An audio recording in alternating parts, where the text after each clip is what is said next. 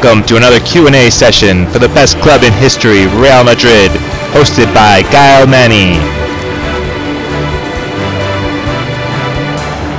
This is a Madridismo.org production. Hi everybody and welcome. I have one word for you, 7. We are 7 points ahead of Barca in the Liga, which I guess kind of makes up for the events earlier this week. So what we're going to do in this Q&A is we're going to start discussing the Copa del Rey, because I guess there's plenty to say, although I wasn't too much in the mood for it on Thursday. And then we'll finish with last night's game. So today we have Aaron and Tanush to discuss the games with us. Hi guys. Hey there. Hey. And so to talk about the Copa del Rey, I would like to start with Tanush because he was very disappointed that we ended up not having any Q&A for the game on Wednesday. So go ahead, tell me all the things you wanted to say, all the things you wanted to share. I'll try to keep it brief. I was more disappointed with the first half performance and the fact that we had to do this podcast if we won, but since we didn't do the Q&A, so I was doubly disappointed, I would say. But I felt better after our second half display in the Copa del Rey. So I think overall, I think it was fine, but it would have been very difficult to bear if the first half performance had continued into the second half as well. Yeah, absolutely. Yeah, I'm sorry. I was disappointed. I mean, there were good things about the game, so sure we could have had the Q&A, but I was so not in the mood that I thought, it's better to let some time pass and then see what happens. So, yeah. Okay, Aaron, what about you? I kind of follow the typical line of thinking. I think from the Madridistas, at least the ones I've talked to, I was pleased with the match. I was disappointed that we weren't able to win. I was disappointed that we weren't able to progress. But the fact of the matter is that the Copa del Rey is the least important challenge that we're facing this season. I mean, besides maybe the Super Copa, I can't think of anything I care about less than the Copa del Rey. I know that was the one that we won last year, and it was nice because it's been so long since we won it. But you know what?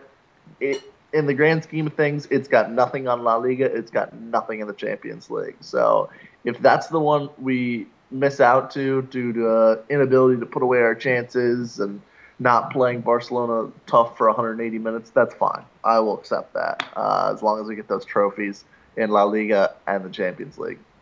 Yeah, that was what people were saying, right? We've been pretending for, I don't know, 6 months, 9 months that Copa del Rey was a big deal, but really it's not that much. So, okay. So let's continue with what I would call the controversial topics.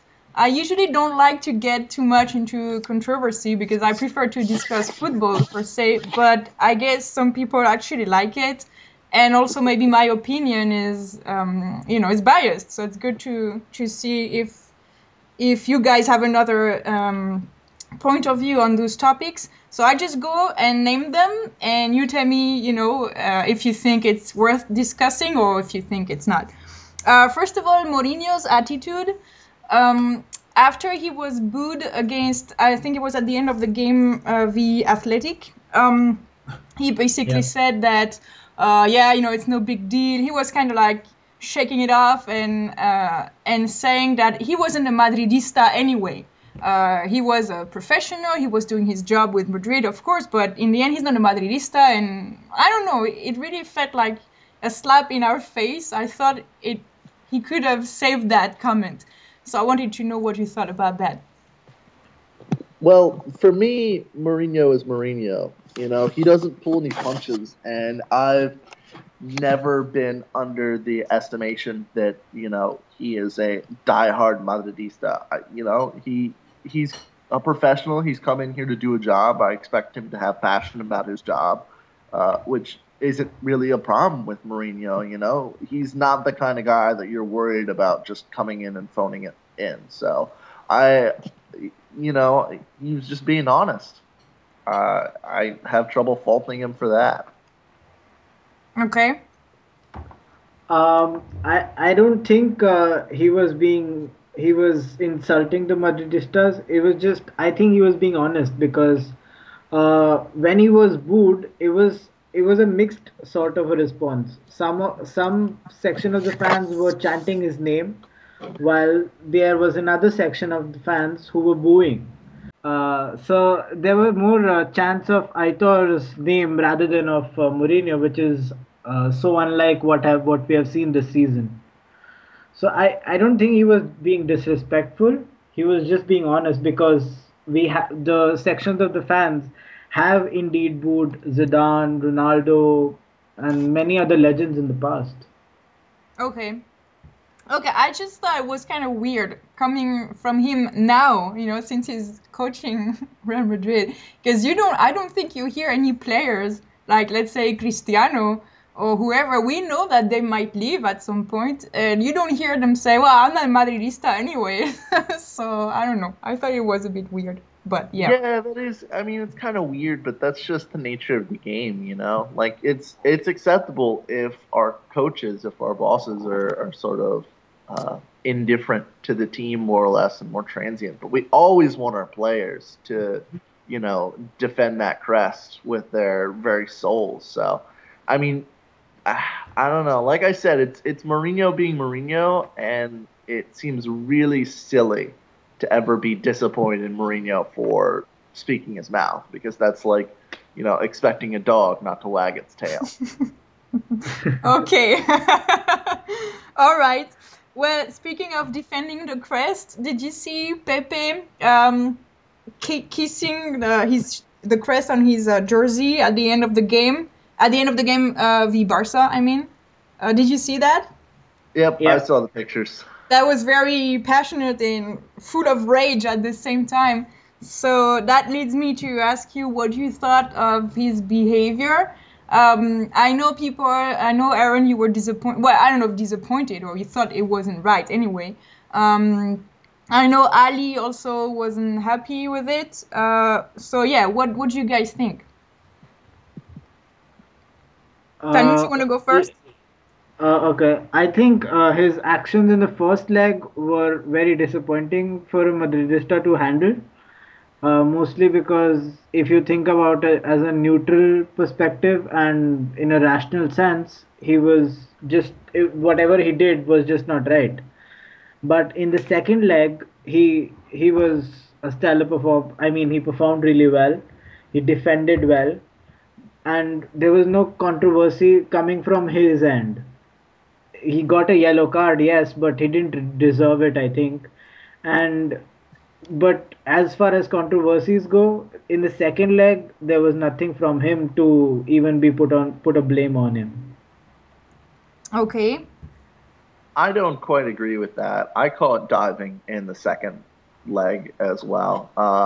Yes, I'm disappointed in him for the stamping incident, obviously, because I don't think, players should be doing that to other players, no matter how upset you are, no matter how much they've been doing those niggling off the ball fouls. Because, that's the same game where Messi basically destroyed Contrao on a dead ball situation. The play had been stopped and Messi just jumps right in the Contrao and, nothing happens.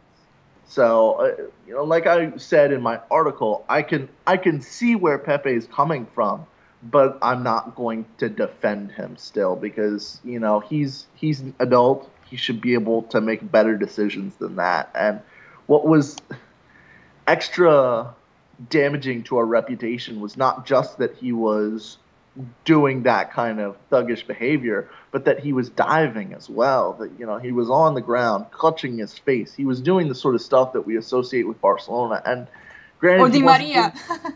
Or Di Maria, yeah, as well. I mean, that's the kind of stuff that I don't want associated with Real Madrid. I will accept hard fouls. Those are a part of the game.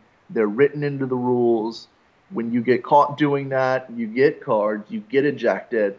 the diving and the simulation of injuries and all that, that's not a part of the game at all. That's conning the system. That's working outside of the rules, and that's just unacceptable to me. When he was kissing the crest, I don't know how much of it was devotion and dedication to Real Madrid and how much of it was just him trying to be, a forum troll to the Barcelona fans, trying to get them riled up, trying to express his anger and frustration, because exactly. That's why I chose that image, because I think it sums up really, his whole psychology on the field too, I think. Yeah, I mean, clearly he has got the kind of rage and aggression that would put Ramos to shame, But at the end of the day, he is one of the best defenders in the world, as long as he's not, getting horribly out of position or having a bad day. But on his day, he's one of the best defenders in the world. I don't know if that's enough to warrant a spot on our team, but for better or for worse, he's on our team. So, and he's probably not going anywhere anytime soon. I quite sorry to interrupt, but I quite disagree with one aspect of it.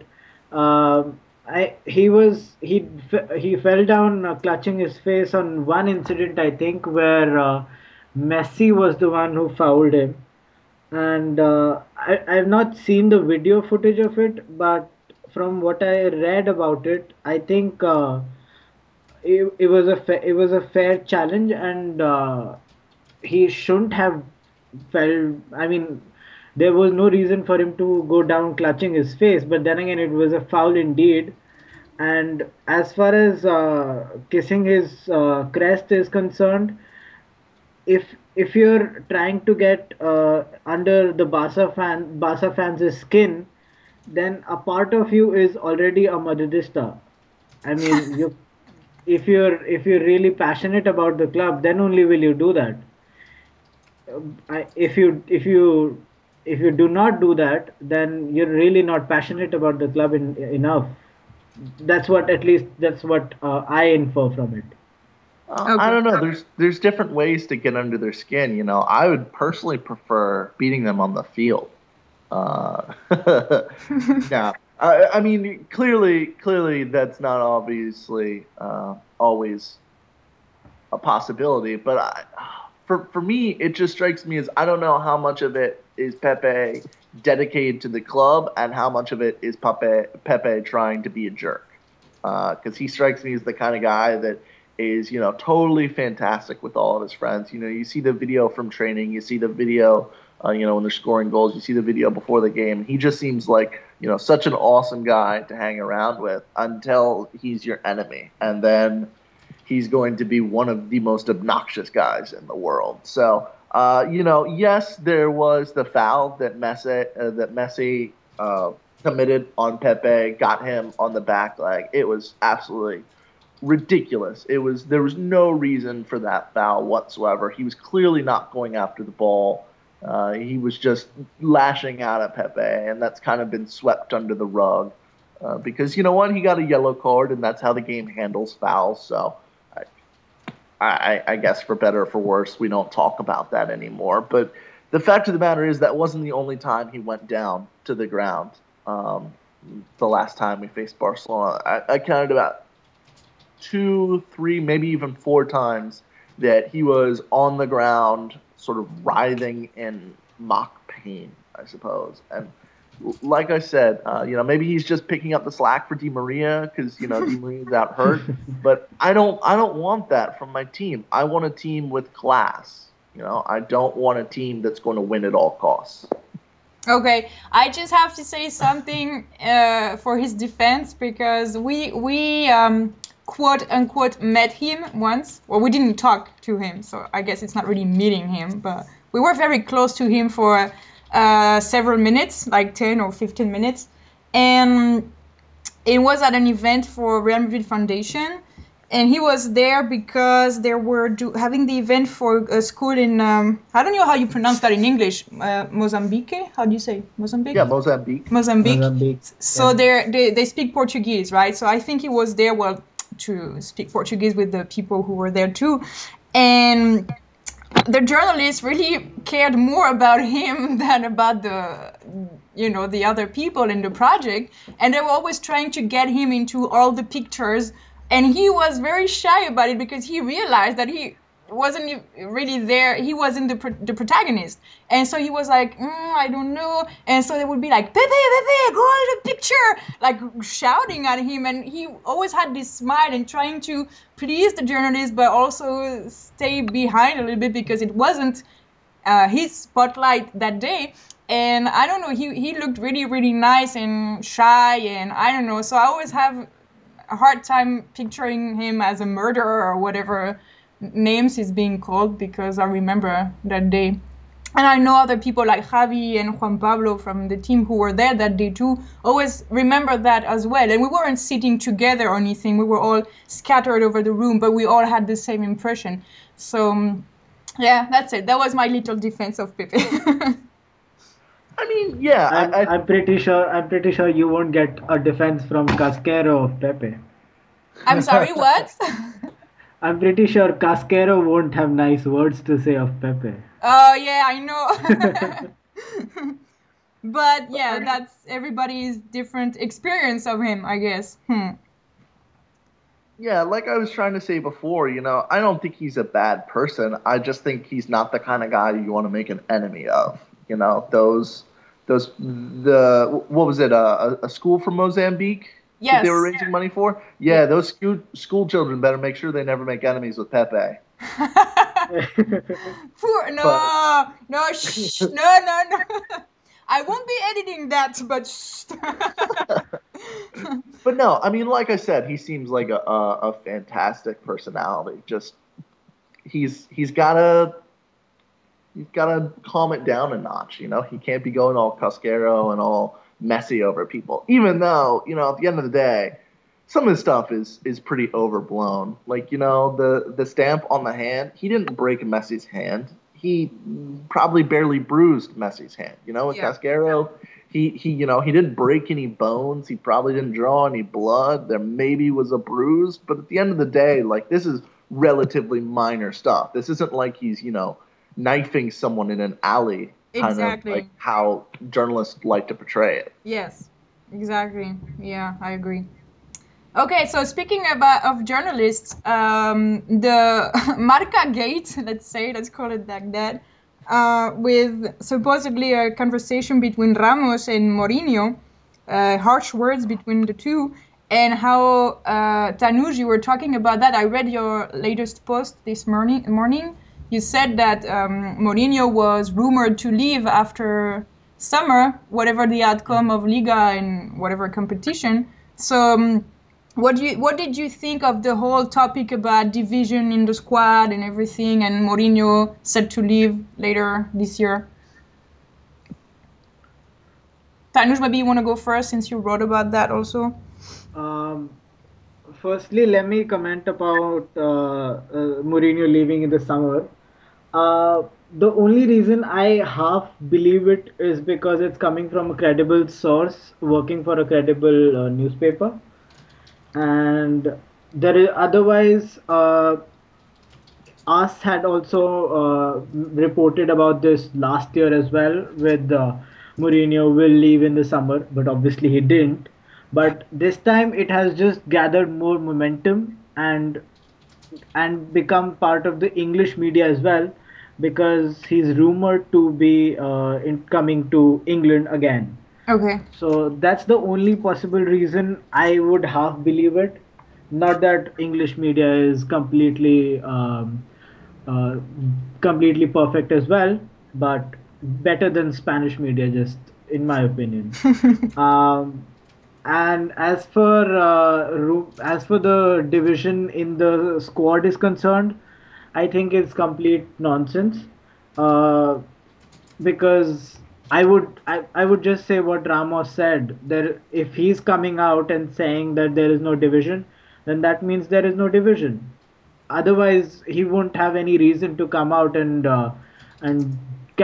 just cancel those rumors. I mean, there is no reason, there is no sense behind it. Okay. So, nothing behind it, in my opinion. Okay. Personally, I think the English media is even worse than the Spanish media, and doubly so when the English media is reporting on Spanish football. So I don't give that report any credence at all. Uh, I've kind of been avoiding most of Mourinho Gate. I didn't even read the stories about the row. Wasn't it Ramos and Casillas and some Yes. other senior Spanish Madrid player? Yes. I can see them getting frustrated, especially after our first match against Barcelona, which is when this was coming out. But at the end of the day, I think everyone has a common goal on this team, and that's to win. I think from Mourinho to Ramos to Ronaldo to Pepe to Ozil, everyone wants to win on this team. And when you share a common goal, then even when conflict comes up like this, it doesn't last. Okay. Yeah, that's what I think too. Maybe it was true, but it was like temporary because of the situation, not a real deep division. Yeah. Yeah. I mean, you see problems like this, like who was it? Famous Barcelona player, Dutch. Ronald Koeman was the Yeah. coach of Valencia a couple seasons back, and he had pretty much a mutiny on his hands, and his team pretty much ground to a halt, and that was because they had fundamentally different ideas. I think the Valencia players were more concerned about their team and winning in general, and Coleman was more concerned about establishing authority and having a particular hierarchy, and that didn't work out at all for them because they didn't share that goal. But with Madrid and with Mourinho, it's winning first. And sometimes that's not for the best. You get things like, diving and simulation and stuff like that. But at the end of the day, at least it's going to help patch over a lot of rough spots that Mourinho's personality is guaranteed to create. Okay. All right. Next topic, the refereeing. I've read and heard some people saying the ref was a disgrace in Copa del Rey. I mean, in the second leg, and we had a goal cancelled, Ramos out and stuff like that. And other people said, well, yeah, but let's not just always make it all come down to refereeing. What if in the first leg we had played differently? So I know, Aaron, you don't like me saying what if, but that's why I'm saying it. So I would like to know your opinion on the refereeing. I personally thought that, yes, there were mistakes, but I felt there were mistakes for both sides anyway. So it was pretty much leveled out. Don't throw tomatoes at me, please. No, I thought there were definitely mistakes from both sides. I thought maybe the mistakes going against Madrid were a little more grave, but I don't think it was anything worth, saying, oh, the referee cost us the game. Clearly it was the fact that we weren't able to take our chances effectively, especially in that first half, that we let them score those two goals. That entire series could have been won in that second game. Like, I don't even have to go back to the first game and say, what if we had played that better? If we had played that second game better, it wouldn't have been an issue at all. There was one decision that I was really, really upset with. Most of them, I can see making the wrong calls. Giving Ramos a red card, I could see that. I don't think it was the right call, but I could see getting conned by Busquets. Taking away Ramos's goal from Alves's dive. I'm fairly confident that Dani Alves dove on that. Was it a free kick that came in that Ramos headed home that was called back? But it was the very end of the match.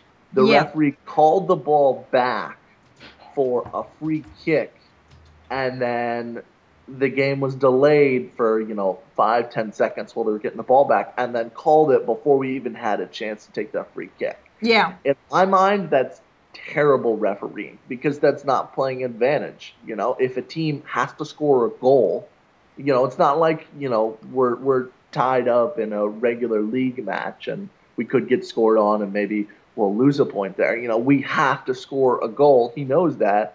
And he calls the ball back, and you should never penalize a team for being fouled, and that's what it felt like. You Yeah. know, I feel like there probably should have been more stoppage time, but that's one of those things that, it's really easy to second guess a referee on. But just that the way the game actually ended left a very sour taste in my mouth, and it's impossible to give the referee the benefit of the doubt on that.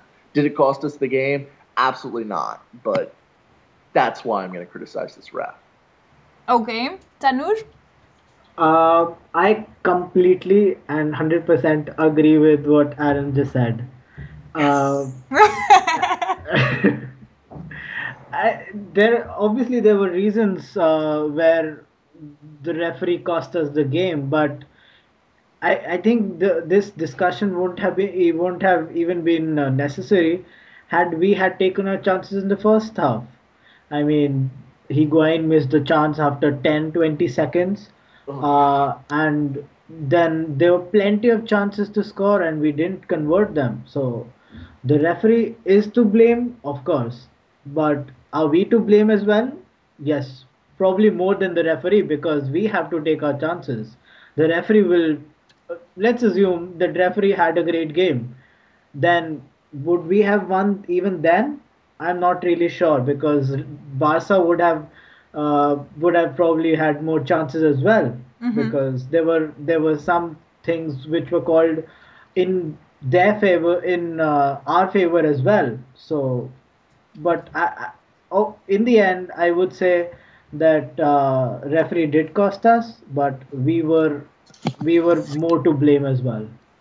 Okay, yeah, I agree. The only thing that still bugs me a little bit is because I didn't notice that, but I read it on Twitter and then I checked and it happens to be true. It was Alves' goal, right? The second one for Barca was Alves. He scored past the extra time of the first half. So, they can score past the extra time, but we are denied this extra time, let's say. Who knows what would have happened? Probably nothing, but hey, we never know. So that's kind of the thing that, yeah, I guess that's a bit what you were saying also, Aaron. Where I think the ref was unfair, that he allowed extra time to them and not to us. But I don't think he did it on purpose. So one reason I think, sorry, go ahead. All I was going to say is at the end of the day, the most you can ask from a ref is consistently. Even if they're making bad calls, as long as they're consistent about their bad calls all night long, then you got to just abide it. If something is a handball for one team, it has to be a handball for the other. And there's a very clear example of how one team gets extra time and the other team does not. And that's a cardinal sin. Okay. What I was going to say was one reason I think that Barcelona were allowed to continue beyond stoppage time was because they were near the penalty box. So that was more in an attacking position than what we were in near the halfway line with a free kick.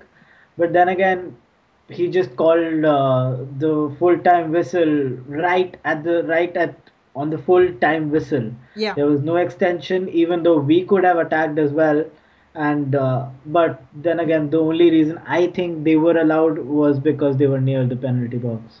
Okay. I mean, it's trivial to send a ball in from midfield into the box on a free kick, though. Yeah. Yeah, it's true.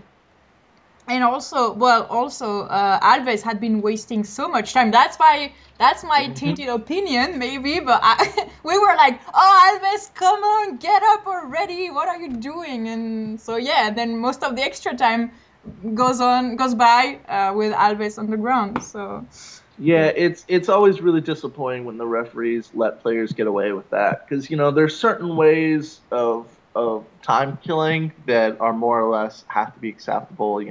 Taking an extra couple seconds on dead balls, that's just part of the game.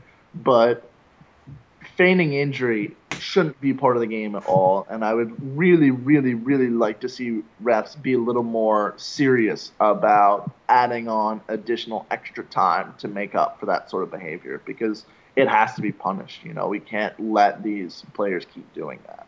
But yeah. That's neither here nor there.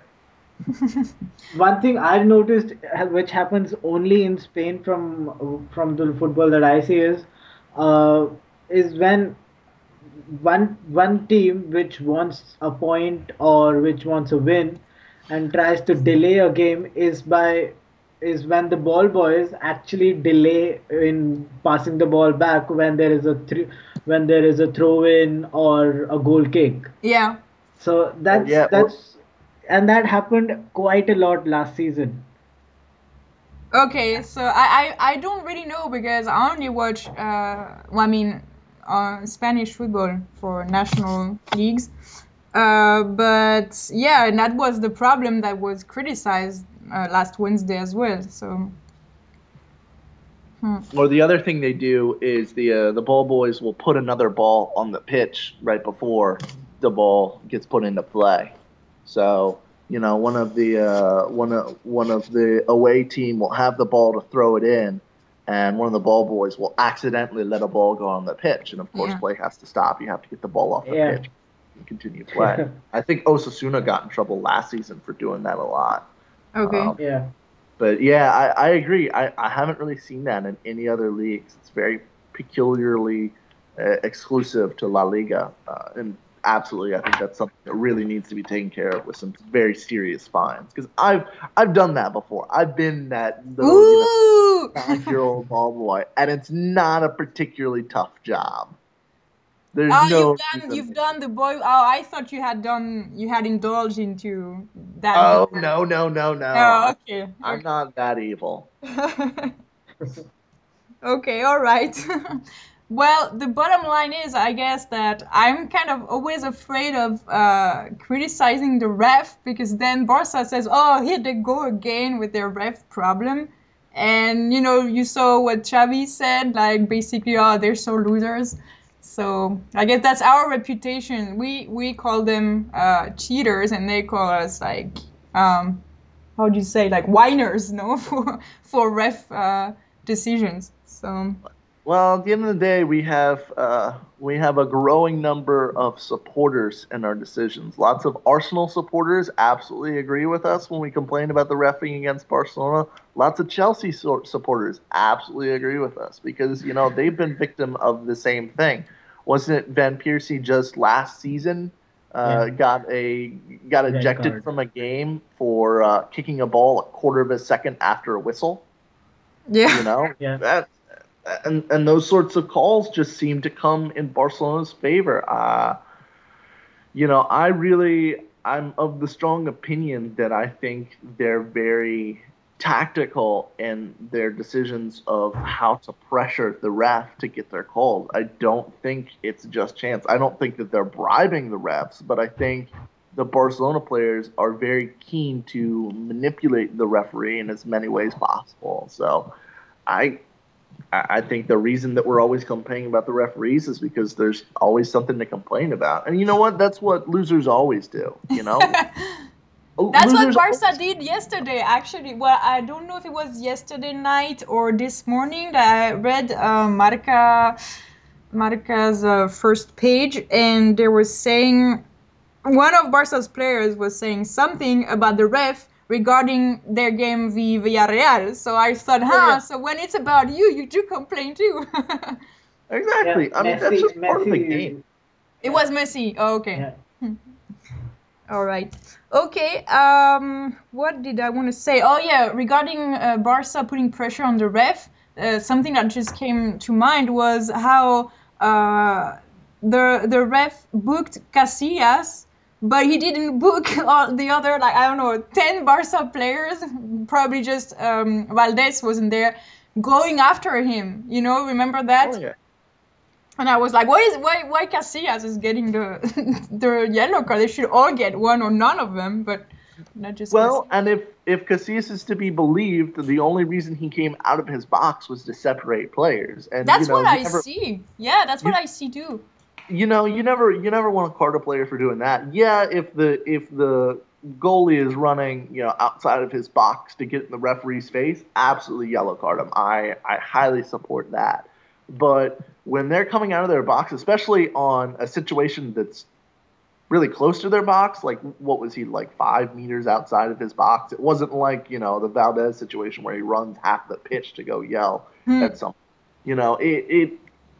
If he's just barely outside of his box and all he's trying to do is play, peacekeeper, and you give him the yellow and then don't penalize the Barcelona team for that same sort of thing, it's disappointing. And I have every reason to believe him, since he even admitted in the same interview that I read that after the game he said some things to the referees that he probably shouldn't have. And again, I can understand that. That's frustration. That's what people tend to do after they lose, is get really frustrated and say things that they probably don't mean. But yeah, it's absolutely absurd that he got that yellow card, in my opinion. Yeah. Yeah, but then again, if he hadn't come out of the box and been involved, I think Last would have been sent off. Oh, you think that? That diverted the attention? Yeah, that diverted his attention. Yeah, that is what I think he wanted to do, and I think that's what he achieved in the end. So I don't know about that. Card, yeah. In my personal opinion, I feel like the ref was fairly consistent in not giving cards for hard tackles, at least at that point in the game. Everyone claims, oh, Messi just got a card for the same thing. No, Messi got a card for coming in behind Pepe and basically just kicking the crap out of him. Like, there was no attempt to play the ball whatsoever. That was just taking a swing at Messi.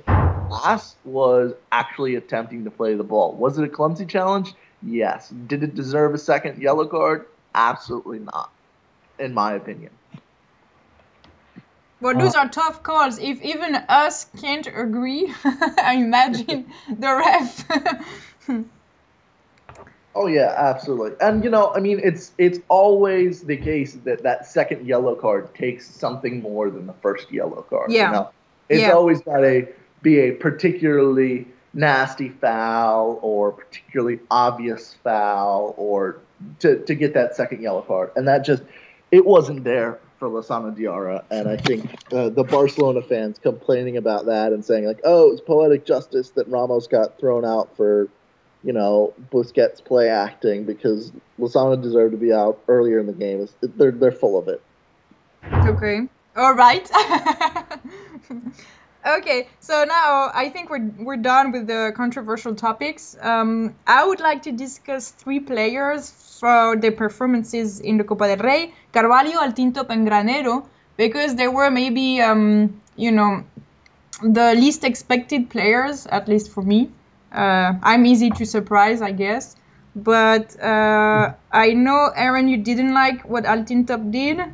So maybe you want to go first on him? I mean, I'm not a fan of Altintop. That much is obvious. I don't think he has the quality to be, a consistent member of our team. And I think him playing is taking playing time away from other players who would be of a better benefit to the team, such as, Sahin and Granero. But I thought I didn't think he played particularly poorly. I just thought his weaknesses were exposed. I just thought it became painfully obvious how he was not good enough for Madrid, because the one thing he has is he has better technical ability than our other right back options. He's technically smoother with the ball than Ramos or than Arbeloa or Lozano Diarra or Contrao, but that's all he's got. I'm consistently amazed at how he has the ability to pass the ball to the other team. Mm-hmm.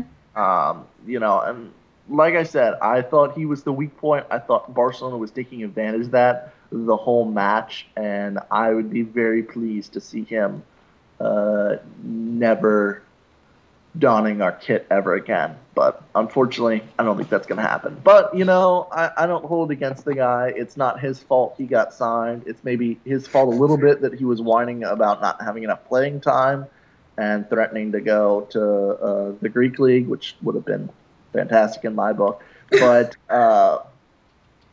it is what it is. I thought he had he had a decent performance for his standards, but a subpar performance for Madrid standards. Okay, Tanush, do you agree with that? With those tough words? No, I don't. Because in the Altintop actually played in the first leg and wasn't even mentioned, wasn't even part of the starting 11 or on the bench for the second leg. Uh, and in the first leg, I think from what our very defensive play, from what our very defensive approach, I think he did a fair job. He was, it would be, I don't know whether it would be fair to say, but I think he was probably the best performer in the first leg. He was good on the ball from whenever there was a chance to move forward. And other than that, I think the second leg he didn't play obviously, so can't comment there. But other than that, I think he had a fair game. Nothing spectacular, but nothing completely awful as well. Okay. All right. Well, yeah, I tend to agree with you, Tanush. So sorry about that, Aaron. And the only reason I think he was signed was because he was a free agent in the summer, Uh-huh. and Mourinho just grabbed the opportunity of having a backup option. Okay. Okay, and Yeah, what I about? mean, Oh, okay. All right. I totally understand the benefit of having a squad player like that, but I feel like with our particular squad, we have cover for maybe everything but that right back, and still I feel like there's better ways to play the team so that we're not quite as exposed. But then again, I had a much lower opinion of him, so that's that, I suppose. All right. Tanush, what about Carvalho? Coming back after several weeks or even months for a Clásico, and how did he perform in your opinion? It was a very strange choice to begin with because he hadn't played for weeks, and then you suddenly throw in a 33-year-old to play in a Clásico and mark quick players like Alexis Sanchez and Messi. So a very difficult situation to come back in. He was not that good. I mean, I'm just making it better for him by saying he was not that good because he was practically nowhere. He was no. I mean, there were no usual crunching challenges from him or clearances, which he does quite often, and we saw them last season. But nothing in the first leg from him. Okay, Aaron. Yeah, I mean, I mostly agree. I think it was a little bit too soon to be bringing him back. Against Barcelona is probably the worst team to be bringing back a defender after a long injury layout. Uh, you know, I don't know who else to play there though. Varane? Yeah. Yeah, Varane. He's young. He's fantastic, but at the same time, you kind of have to protect him because if he has one really bad performance, that can terribly destroy his confidence. And he's definitely one for the future. He's definitely in our long term plans if this club has any sense whatsoever. So I maybe would have liked to see him instead of Carvalho, but I have to respect Mourinho for actually thinking long term and wanting to defend and protect his young prospect defender. So, yeah, it was probably too soon for Ricky, but those are the breaks. I don't think he played terribly. I don't think he was exposed too much because his positioning is still so fantastic that even without the pace, he's able to do a decent job defending. And his partner definitely let him down in that first game.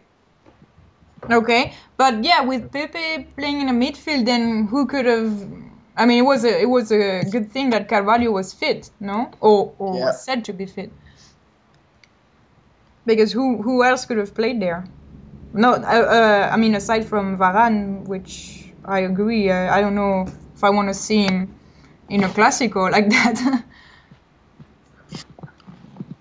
There was Yep. nobody else. I mean, really, there isn't. I think I have a feeling it's the type of game and the type of formation that just meant he had to play. I don't know. Yep. Okay, and what about Granero for the second leg? I was really impressed. I think actually, I don't know that I was really impressed because that's what I sort of expect from Granero. I expect him to be really calm, really smooth on the ball. I expect him to be able to retain possession, and that's what he did.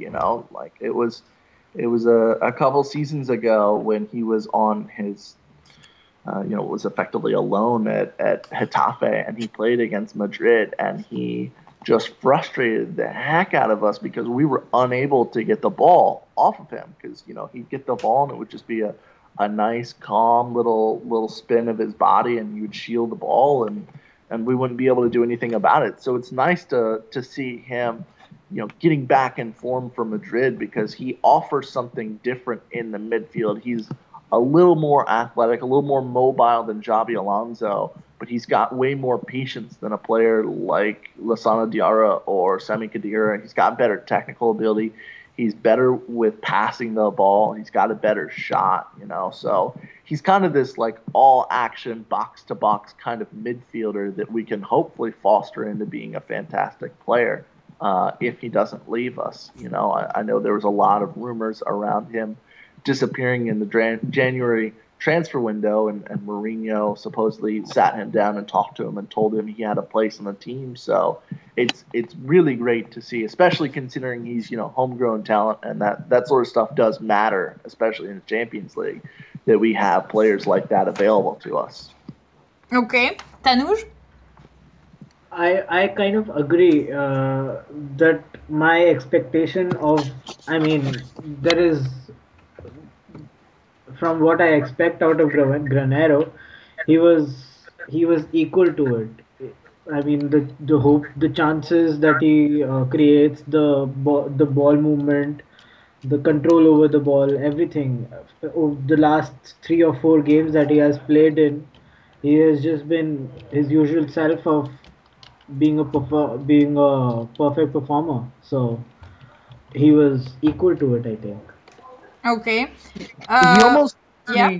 I'm sorry. He almost strikes me as kind of the Arbeloa of the midfield in that, he's rarely going to have a game where he absolutely dominates like some of our other midfielders. But I'm not expecting him ever to go out there and have an absolute stinker. I'm expecting him to have solid 7s and 8s performances every single time. And, he's let us down sometimes in the past, but I think that's been more of a function of him not having a steady run of play than anything. So, I was totally surprised that he started to get this run of play, but, I guess it makes sort of sense because this was right around the time that he had his heart-to-heart with Mourinho, and Mourinho made him promises about playing time. So it's good to see that Mourinho is following through on those hypothetical promises. Yeah, that was gonna be one of my next questions. If you thought that he got playing time to try and make him stay, because what I heard last night was that it was almost a done deal with Betis for him until Khedira's injury. Apparently, that's what I understood. And also that they were using him now as a support for Alonso, because Alonso is being marked far too much now, so they were trying to get him as a help for play building. So those are the two things I heard last night. So definitely. But I think he's proving he has his spot on the team because I really liked what he did. I really liked it. Okay. Anything you want to say about the way we approached the first leg so defensively? I know that Javi, for instance, was so mad. But in hindsight, I'm thinking it was a home game, and with the goals worth twice as much, maybe they were going to. Mourinho wanted to keep a clean sheet. It didn't work. It backfired. But maybe it wasn't such a bad idea. I don't know. How do you feel about that, Tanuj? Maybe you want to go first. I kind of think he was going with the same approach he did with Inter when he was when they played in the Champions League, to just have a clean sheet in the first leg and then play defensively in the second. Only this time he did the wrong thing by playing defensively in the first leg just to preserve a lead, and going all attack in the second leg. If he had gone the opposite way, that would have made more sense. So his complete strategy of defending in the first leg, especially at home, was not the right thing. We weren't playing the way we do. We were probably playing just to adapt and stop them rather than score, which we tried more in the second leg. So imagine if we had tried doing that in the first leg as well. Maybe the tie would have been won in the first leg, and or maybe we would have been in a better position than what we were in. Okay. I feel that Aaron is jumping on his chair with our redoing the match. Yeah, all the what ifs. I don't know. Mourinho's the kind of coach that really enjoys when he can put situations where he has to win in 90 minutes. If he can get out of that first game with very little decided, then he's going to be very pleased. I think that's why he had his best success in the Copa del Rey last season, was because that was the time where we met Barcelona once, and those 90 minutes plus stoppage time is what decided the game. I think he feels most confident when he can go into situations like that. I don't think he particularly prefers the two-legged approach. So I think that's absolutely what he was trying to do, was just make that first game more of a skirmish than a decisive battle, and put all of his money on that second match. I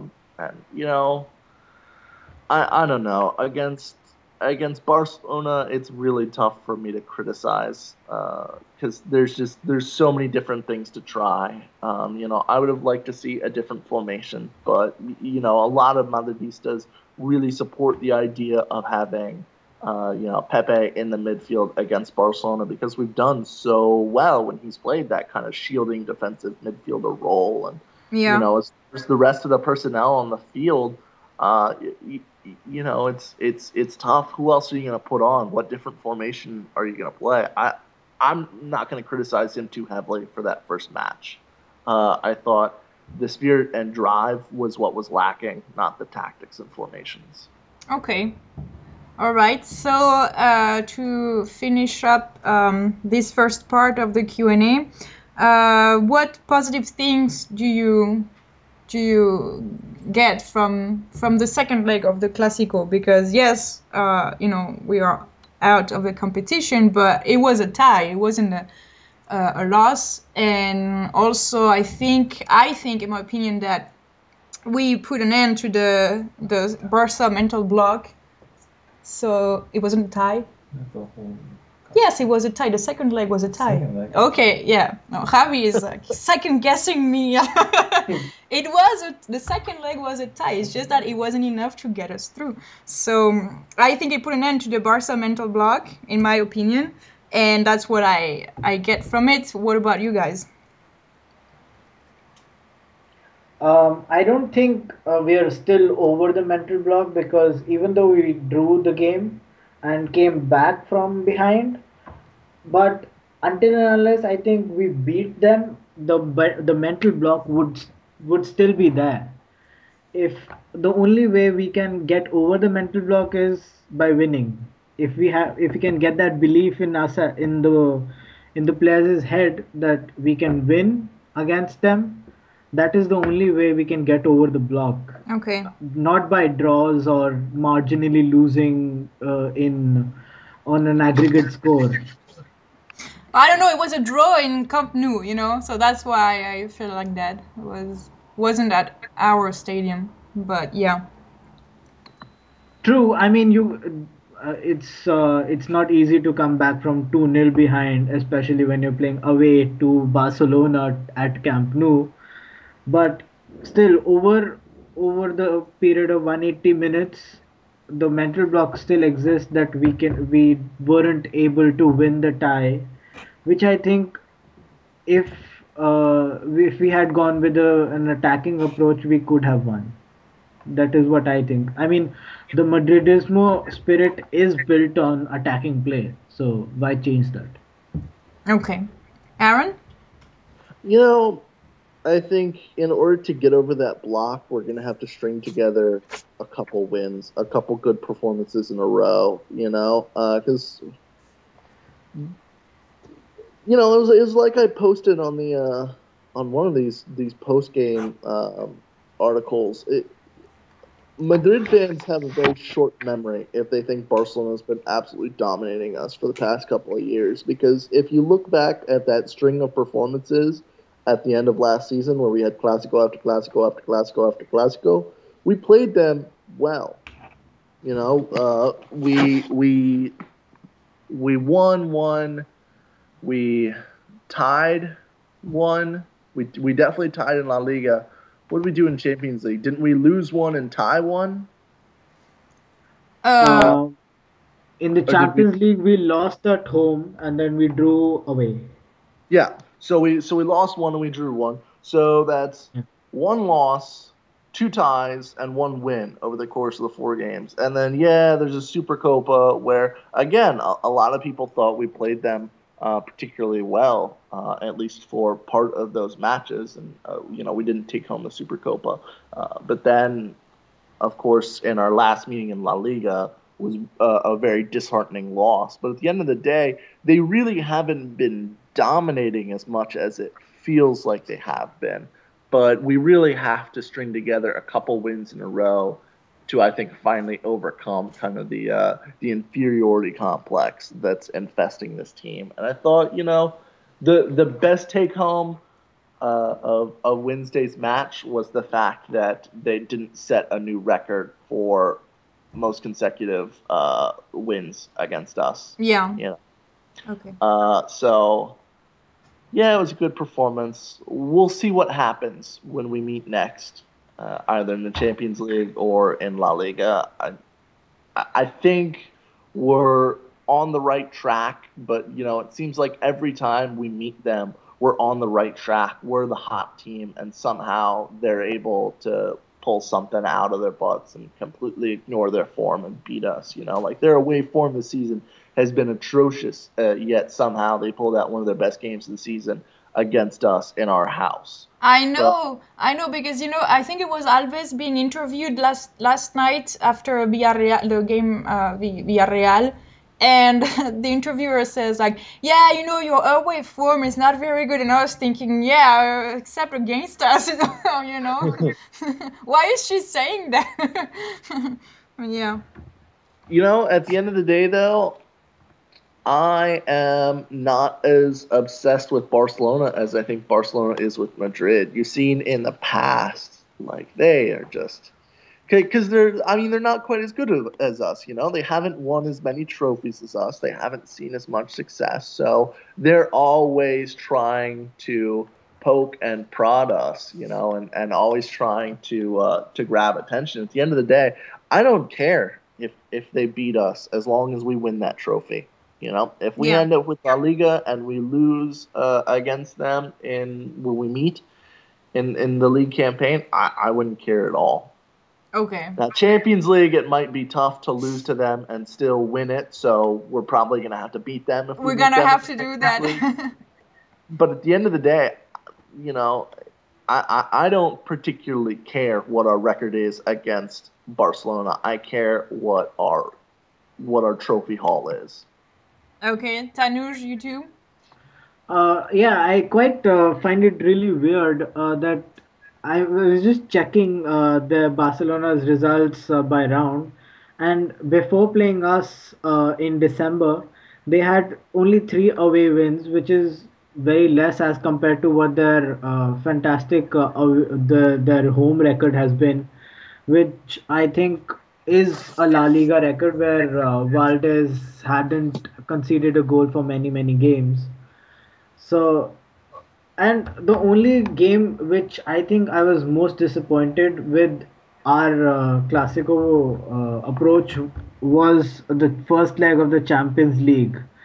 I mean, we had the opportunity to put them under the pressure. We were the dominant side going into the game because I think before that we had won the Copa del Rey, yeah. And we were in a better position than what they were, and still we went in with a very defensive approach.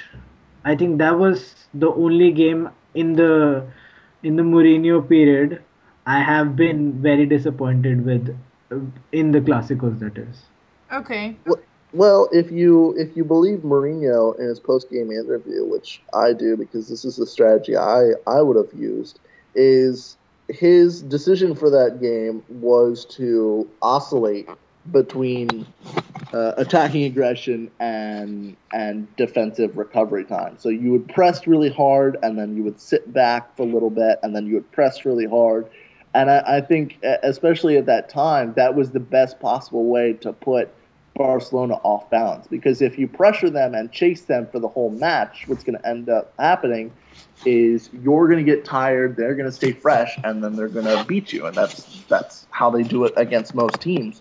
So what Mourinho was planning on doing was, pressuring for 10, 15 minutes, setting back, letting the legs recover, recuperate, pressing again, and sort of a staccato, no real rhyme or reason, just sort of happening almost at random kind of way. But then, we get that infamous card, and suddenly the whole game goes to crap. So I don't really think it's. I mean, of course, it's justified to criticize him because we're fans and that's what we get to do is criticize the coach after the fact. But I don't think it's incredibly fair to criticize his strategy given the fact that we didn't get to see it play out over the course of the 90 minutes that he thought he had because of a red card that was not justified at all. Okay. Yeah, Mourinho tends to think that all journalists and fans do is like second guessing him and criticizing him. after the second leg, he was when the journalist would ask anything, he would always say either I don't know, I don't want to answer, or but that's what you do. That's your job. That's not what I do. Which was like okay, not very cooperative, but that's fine. Well, it's like Di Stefano. I actually read. Sorry, go ahead. Oh, I was saying it's like Di Stefano said. That's the job of the supporters in the Bernabeu. He was talking to Ronaldo at the time, but that's what they get to do. They're never wrong. They always get to criticize you. Yeah. And Madrid or Mourinho is aware of that. He knows that in football, the fans and by extension the press is always going to criticize you whenever you make any mistakes, and even when you don't make any mistakes, when mistakes are made against you, they're still going to criticize you, and that's just part of the game. And I don't think he was being particularly snarky about that. I thought he was just being honest, which is kind of his defining characteristic. But anyway, I'm sorry, Kanuj, I didn't mean to interrupt you. Yeah, what did you read? That Mourinho's press conference after I think the Clásico, or was it after the Bilbao game? I'm not really sure. I think it was after the Bilbao game. It lasted only 10 minutes and it had about 20 odd questions, and it was over in 10 minutes with responses like the ones that you mentioned. I don't know, that's your job, you tell me. So it's quite amusing when you're really reading about it or watching it. But coming from his perspective, I think I quite agree with not answering or getting into the battle of words, because in the end, the media has probably more power over publishing things than I think what he has by saying things. Yeah, it's true. So we are with Aaron and Tanur, and we've finished discussing the Copa del Rey. We discussed a lot, actually. And so now we have about, I don't know, like 25 minutes to discuss last night, okay? Okay. Okay, so the first thing I want to discuss about last night is actually somebody who wasn't on the pitch or anything. It's Nuri Sahin. Were you surprised about him not even being on the bench? Yes, I was really surprised because I thought Sahin will at least feature on the bench, but then he was left out of the squad completely. So, Bakshit, excuse me, sorry, can you speak up a little bit? yeah, sure. Okay, thank you. Yeah, I thought Nuri Sahin would actually start the game, but then I was a little surprised to know that Nuri Sahin was not even on the bench. He was left out of the squad completely. So yes, it was a surprise to me. Okay, Tanur? I'm not really sure whether I was surprised or I wasn't surprised because I have no idea why he isn't even part of the bench for that matter. So I'm still unsure of what I make of it because I have no idea why he isn't even being considered for the spot. So I'm indecisive as of right now. Okay. Yeah, I was thinking, that given Alonso's apparent injury, could have been a good time for him to join the pitch, but since he wasn't even on the bench, he couldn't have the opportunity. So, Aaron, what do you think about the Sain case? The fact that he wasn't there and he could have had an opportunity last night. Well, I wasn't surprised, but I was disappointed. I think you're absolutely right that he could have had an opportunity. But if you look at the bench, there's nobody in particular that I would really, say, oh, they shouldn't have been on there. Maybe you could have dropped Contrao because you already have, Arbeloa as a defender, and you have Sahin as a midfielder to kind of replace that. You also already had Lasana on the bench. But, of the three subs, I can't really criticize him for any of those three. I always love to see Callejon coming on. Lasana Diarra has been playing really well lately and deserves as much playing time as he can get. And Gonzalo Higuain is Gonzalo freaking Higuain. So it's, he's never one to be second guess being brought on the pitch. So, even if Nuri Sahin had made the bench, he could have very realistically not made the pitch. I do really hope Mourinho is making a concerted effort to bring him into the fold, though. Hopefully. Okay, one thing I realized was that since Granero was giving some time and some importance in the game now, maybe for Sahin it was going to be more difficult. But at the same time, I realized that players like Ozil and Kaká, for instance, are played together. Or we have already seen Benzema and Higuain playing together. So do you think there's room for both Granero and Sahin on the pitch at the same time? I don't know exactly. I haven't seen, Sahin play enough. I caught a couple of his games for the Bundesliga last season, but, we haven't really seen him play much this season. If he could step in and be very similar as far as defensive positioning and such goes to Xabi Alonso, then absolutely I see no reason why we couldn't see, Sahin and Granero together. But if he can't do that, I think it would take a formation change in order to see Granero and Sahin on the pitch at the same time. Because if they're both fairly offensive oriented, we can't have, a 4-2-4 where our two are both attack minded, or at the very least, not defensive minded. Because when you only have two people in the midfield, they've got to be battling for balls. Otherwise, you just get overrun. But it's possible. We haven't seen Nuri enough to get a good read on it, in my opinion. Okay, Tanur? I quite agree. I mean, I've not seen enough of Sahin to make a complete opinion on him and whether he would make a good pair with Granero. Um, so I'm not really sure how it would fit, but other possibilities could be having Coentrao in the middle with Granero, because Granero is more defensive minded and Coentrao is more defensive minded and Granero can play both defensive and attacking, but has is more inclined to attack than to defend. So it can work, but there would be a formation change if it happens, and it would actually depend on whether Alonso is indeed injured or not. So, given that Mourinho has given 2 days off to the entire squad, maybe he would recover from it because he went directly into the tunnel at the end of the game. Yeah. So maybe he would just recover and there is nothing to worry about. Okay. Apekshit? Well, I frankly think that it's possible, but then it's not likely to happen, And I'm yet to see Sahin play for us.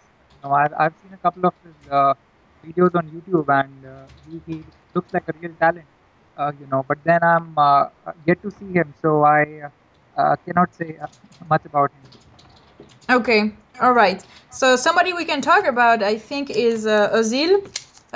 He's been great in Copa del Rey, I think. He's been great last night. Goal and assist. We were saying that he wasn't the type of player who could last 90 minutes, and he's been proving us wrong. So, yeah, are you happy with him being back? I think we can almost say it's a comeback for him. Maybe Apekshit, you want to go first? Yes, sure. Yeah, without a doubt, we can say that Mesut is back. He's a magician, and he's been performing very consistently for us.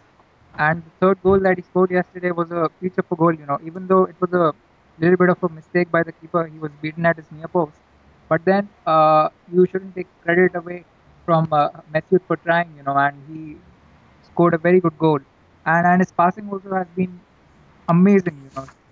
Playing those through balls to the strikers.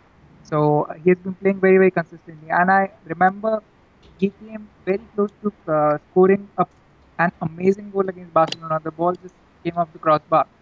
So I thought had a Yeah. little bit of luck been on his side, he probably would have scored it, and things perhaps would have been a little different.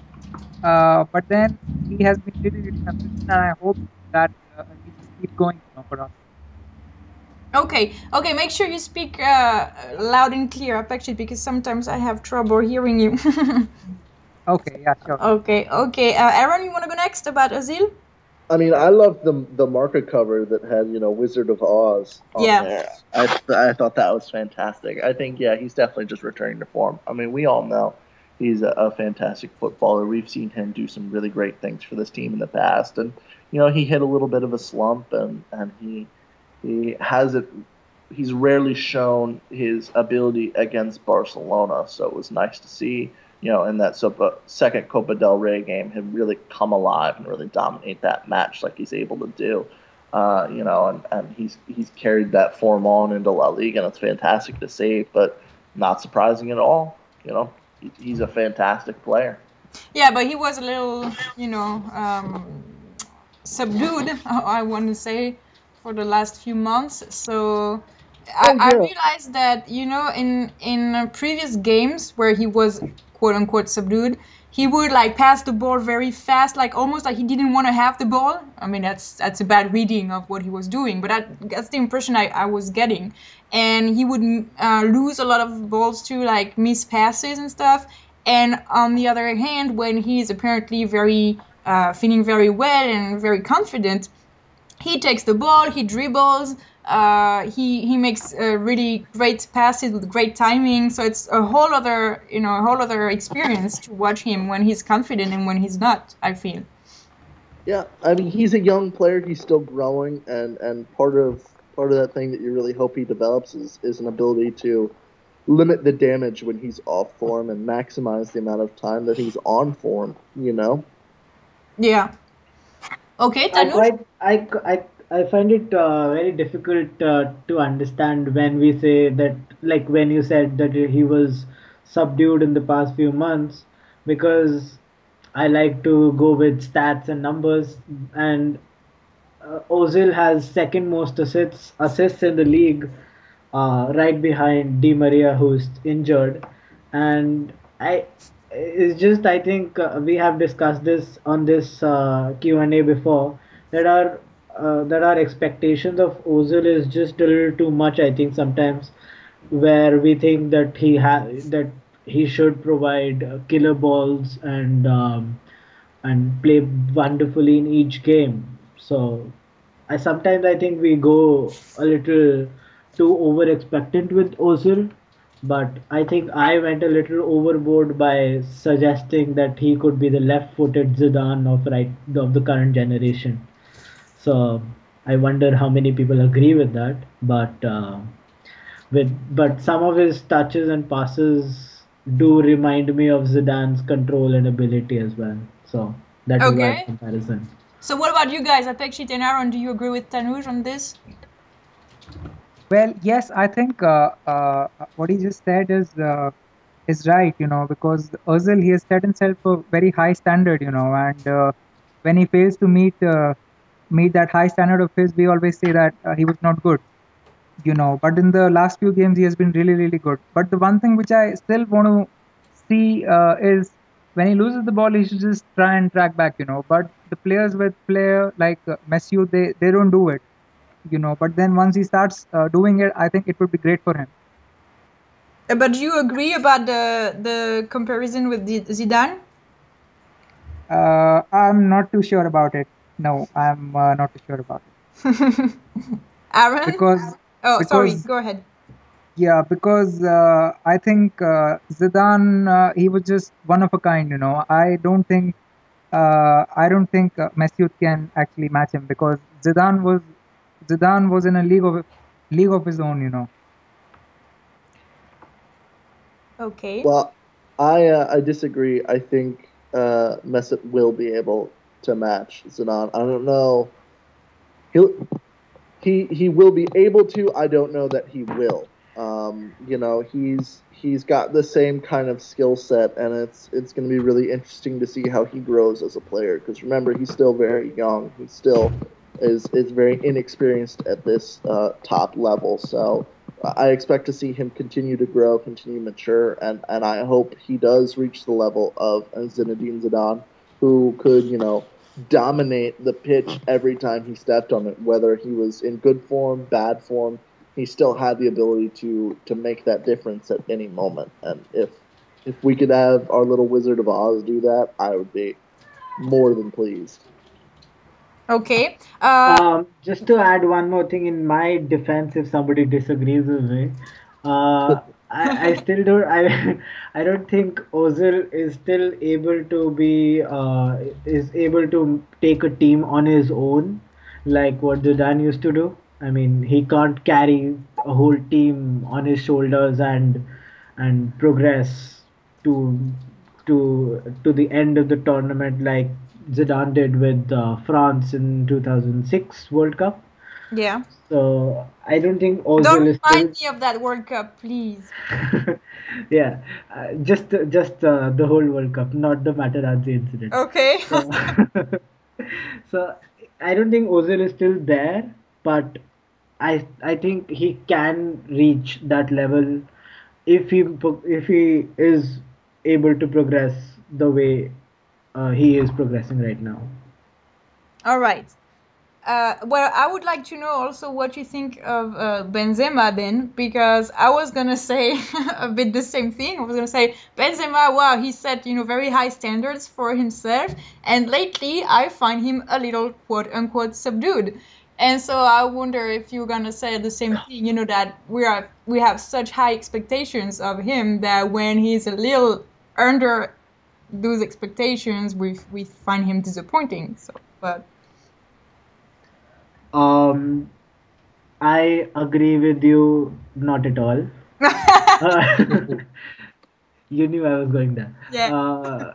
So he wasn't. He was a little off yesterday, but I think he was really good against Barcelona in the second leg. He scored a peach of a goal, the second one, to control the ball and then and then go place it over the defender chip it over the defender and then control it all over again and then slot it past the keeper. It was just fantastic to see. I So agree. I agree with that. Yeah, I do. so he was a little off yesterday, but overall he has been great this season. Okay, Apekshit? Well, I think yesterday it was a really bad day for Benzema, because he looked completely disinterested. But then he has been really consistent in the past few games, and the goal which my friend Tanuj was actually referring to was a cracker of a goal. Not many people can do that to Carlos Puyol. Technically it was a very brilliant goal that he scored.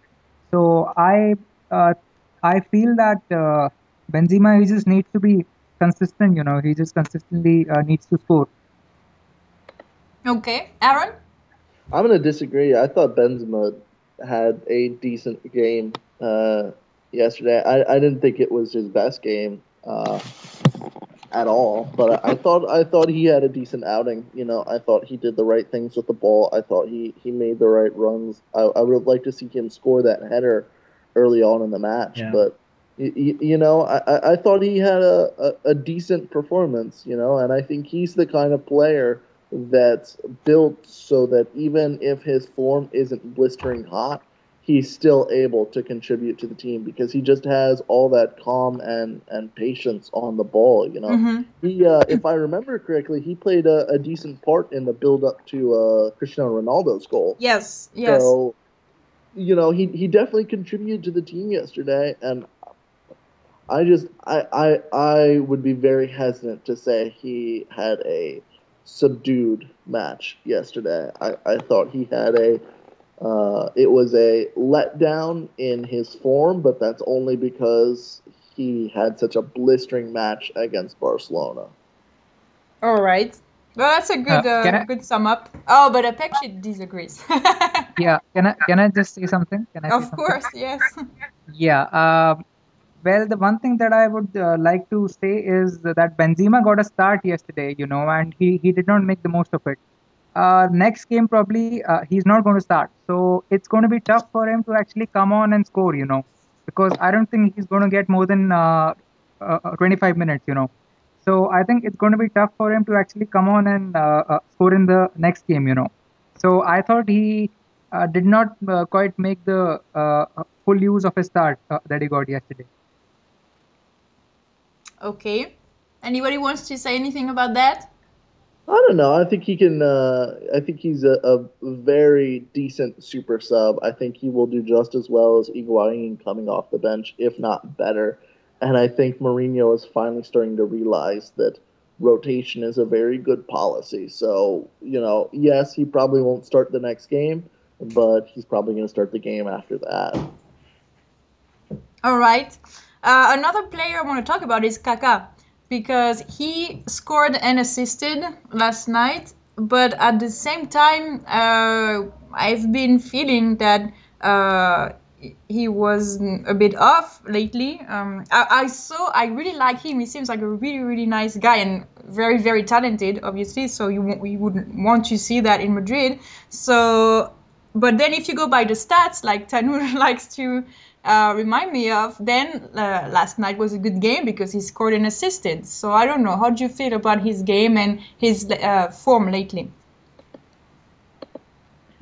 I thought he had a decent game. I am very pleased that he's able to produce even decent games because for a while there he looked to be dead weight. So it's nice to see him finally starting to return to form, finally starting to contribute to this team a little bit more, and I hope to see that continue. I hope to see him shake off a bit of the rust and really show us what Kaká is able to do.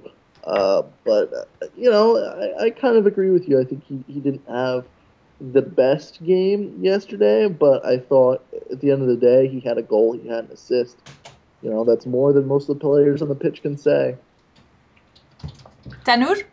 I think in the early part of the game he was a little invisible, but as the game progressed, he started to get a part of the game, and that is when he scored and provided an assist as well. So early on, he was a little off, I think, but as the game progressed, he started to come back into it, and it's good to see that he's finally getting back into position and his usual self.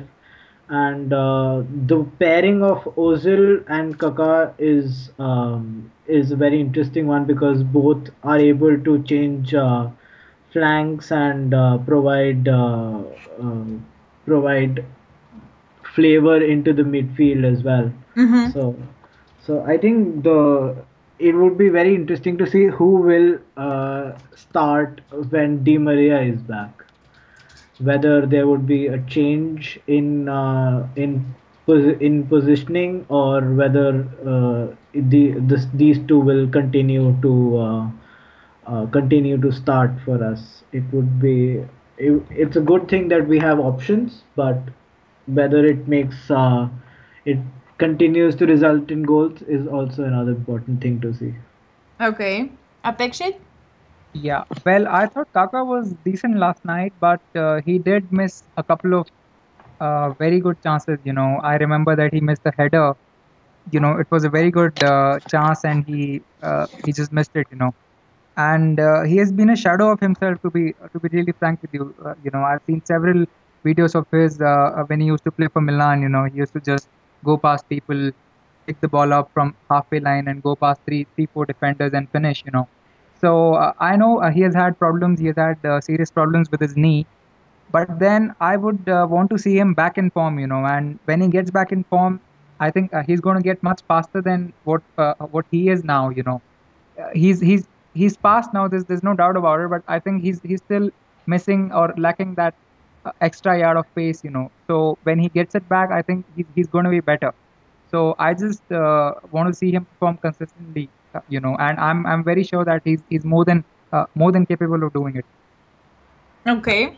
And last player I want to put the focus on is Cristiano, because not only has he scored in Copa del Rey against Barca, so that was a good thing to see. Also, he seems, I don't know, maybe it's me just reading into things again, but I'm seeing a change in attitude, because usually when he's fouled and the referee doesn't call the foul on him, he's like laying on the floor, on the ground, waiting for things to happen. But lately he's just getting up and tracking back, running, defending. So that's really nice to see. What do you think about all that? Aaron, maybe you want to go first? Well, yeah, I mean, I think Ronaldo is a bit moody, to be perfectly honest. I think he goes through stretches of time where he, puts in a lot of effort and runs up and down the pitch. And, seeing him, especially some of his defensive contributions against Barcelona, he got that yellow card for that perfectly clean tackle. I was really impressed with his sliding tackle on I think it was Alves had the ball. He seems to be doing that. I don't think it's going to last. I think he will be back to his petulant ways eventually, but I don't think those petulant ways will last either. I think he'll sort of oscillate in between these different modes and moods and personalities. So it's nice to see him back scoring goals again, because I think he's happiest when he's doing that, surprisingly. Yeah. Okay, Apexit? Yeah, well, it was quite a surprise to see Ronaldo back on his feet and trying to win the ball back again after Ronaldo was fouled. It was really a very good change to see. To be really frank with you, because I keep talking about it. That he whines a little too much. And yeah, and his goal also yesterday was. I mean, it wasn't a very difficult one. It was a simple tap in, but then yes, right man at the right place at the right time. And I would just like to point out to the fact that yesterday he was again wasteful when it came to free kicks. I remember he took about three free kicks in the game, and not even one free kick actually hit the target. So I think when he's taking free kicks, he should at least make it a point to test the keeper. Okay. Tanur? The best thing I've noticed in the past two games from Ronaldo is the track back. Even when he's losing the ball, he's coming back and recovering the ball. And one incident I remember perfectly is when he he tackled Messi to the ground, and which resulted in a corner for Barcelona. That was good to see that he was helping out the defense and not just standing in front and waiting for the ball to be presented to him, or waiting in midfield to continue with play. So that was good to see. And yesterday's goal, as a Pixel said, right place, right time. So that was good to see that he's scoring. And I'm still a little hesitant of his free kicks because they have dipped in quality of late.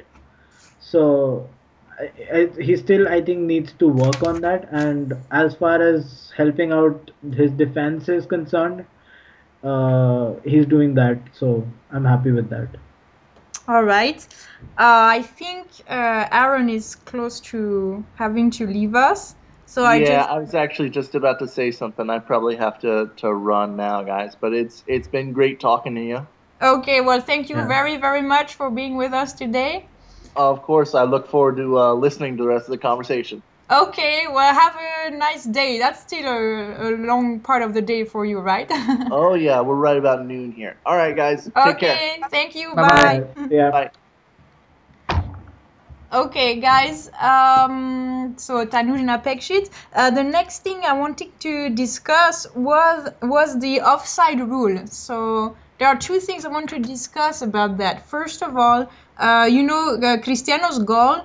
At first, I thought it was offside, and I know Zaragoza's coach thought so too because he said so in the press conference. And then the journalists analyzed it with their special tools and stuff, and they said two different things. And so now I'm confused as to why it wasn't offside. Some people said it wasn't offside because at the time it was Ozil, I think, who got the ball.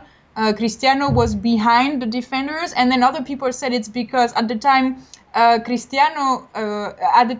passed the ball to him, Cristiano was behind the ball. So I'm all confused about what's going on. So if one of you can clarify this, that would be great.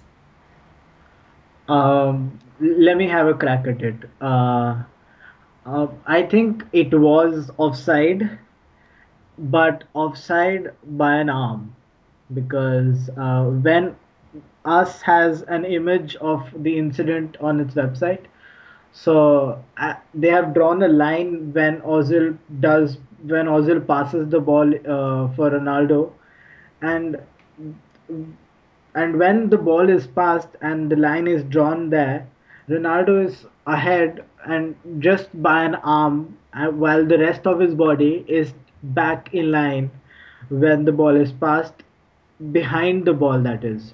Okay. So as per the offside rule, you have to be either in line with the ball or behind the ball to be counted as onside. And Ronaldo's part of the body was onside and his arm was offside. So as per the offside rule, I think, even though this is a tricky one, I think it was offside for me. Okay. Okay, I don't think it was. I mean, it was fair and square, because Messi went past the last defender, and after that, Ronaldo received the ball from him. So Ronaldo was actually behind the ball when he received the pass, from Messi. So I think it wasn't offside, and it was a fair and square goal. Okay. One thing I had heard also was when the part of the body that is offside is not a part of the body that you can score with, then it's fine. Like you cannot score with your arm, right? You can score with your head or your feet, not with your arm. So therefore, if your arm is offside, then it's good. You're onside. You know what I mean? Yes, that's right. That's the rule actually, but it again depends. It basically comes down to the perception of the linesman, because I'm not very sure whether the linesmen also follow the same rule. Okay. So yeah, I think they need to follow they need all of them. They need to sit down first of all, and come to a consensus. So when this happens, I think we'll also get to see consistency in the game. All right. Okay. I'm not really sure about that rule because from what I've seen in many games is that even though a part of your body is offside, you are counted as offside, even if it is your arm, your leg, or whatever. It is offside if it's part of your body and it's interfering with play as it is termed in offside rules.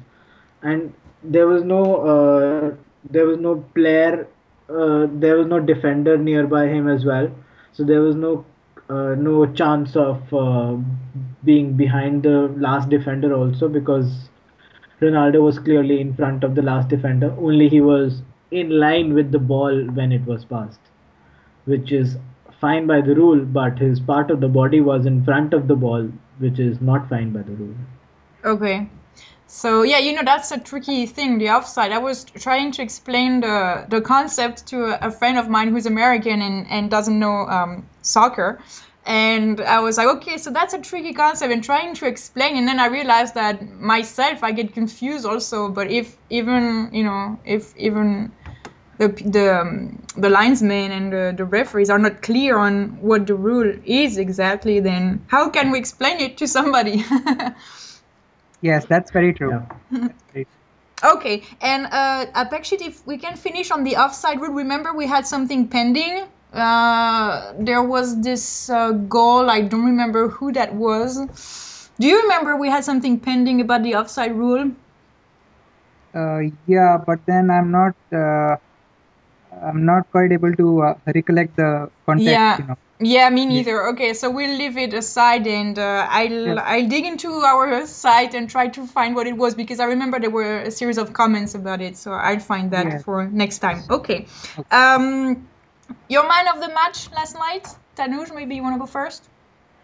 I had a hard time picking between Granero and Ozil for the man of the match. But if I had to, I would go with Ozil, mostly because he got a goal and provided an assist. Okay. That is the only reason why I would pick him over Granero. Okay. For me, it has to be, without a shadow of a doubt, Mesut the magician. Yeah, so I guess the three of us agree on this one. I don't know what Aaron would have said. Maybe he'll tell us in the comments. But yeah, I agree too. Okay, and so my last question, and then I'll let you guys go. And I know, Tanuj, you have your podcast Merengue Bites to do now. Have you lost I mean, has your interest in the other competitions we have listed watered down after being eliminated from Copa del Rey? That's the question I have. That's not very inspiring. I'm actually not sure what the question is. I didn't understand it fully, to be honest. Okay, are you still excited or still looking forward to the Liga matches, even though we're out of Copa del Rey? Because the Liga is still a long competition. There are still many matches ahead of us. Copa del Rey is kind of a more instant gratification. So is the fact that we're out of the Copa something that affects your excitement when it comes to watching Real Madrid games, or you're just over it and now you focus on the rest of the games? To be honest, I'm just happy that Copa del Rey is over. Okay. I mean, this gives us no more midweek games other than Champions League to play. So we don't have the semis to look forward to, or the final to play. So it is good for the squad to stay fresh while the likes of Barcelona, Bilbao, and Valencia have other things to concentrate on. So I think it doesn't affect my excitement for La Liga, because since 1993 up until last year we hadn't won the Copa del Rey. So Okay. that doesn't bother me at all. So I'm quite relieved that it's over. That's an answer I didn't expect it. Okay. Apekshit? Yeah, well, I completely drink to that. Copa del Rey. I mean, it's not. I mean, it's a big tournament, but then I don't think it is as big as the La Liga and the Champions League. Okay. So yeah, I think nothing has changed. I just think that we just need to keep our focus now. Now we have a lead of 7 points in the La Liga, and we're in a decent position in the Champions League also. We have made it to the knockout round.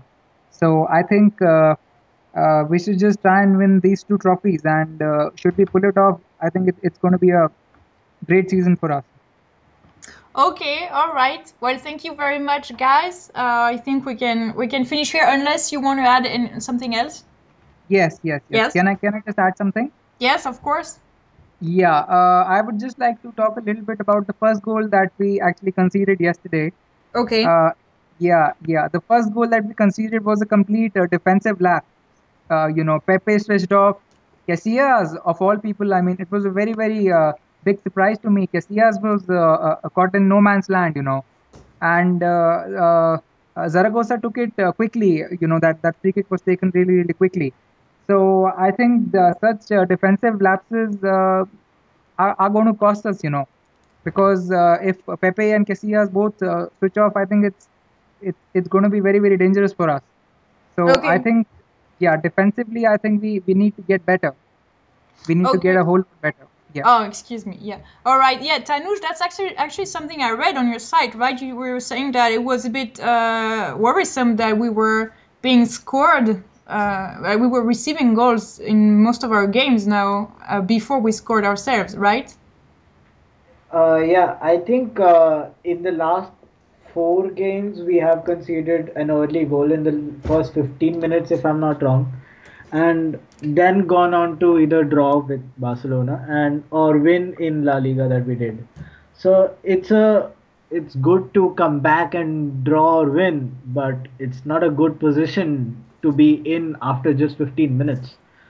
So, especially yesterday, it was a complete defensive lapse, and I don't really blame Eker for it because his defense left him in no man's land, as Apikshit said. So it wasn't Eker's fault, but rather the defense, which probably went off to sleep as always. No. Okay. Well, you both agree on the fact that it was our defense has to improve. So Yeah. okay. Yeah. All right. Anything else?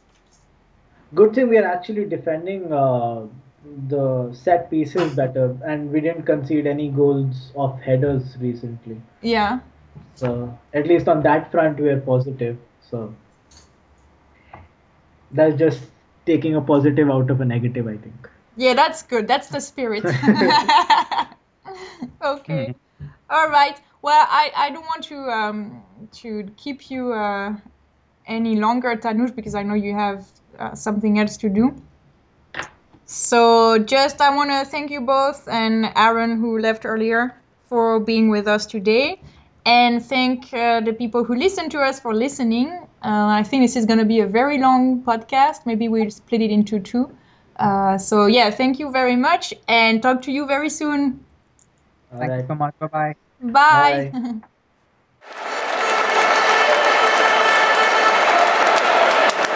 This was a Madridismo.org production.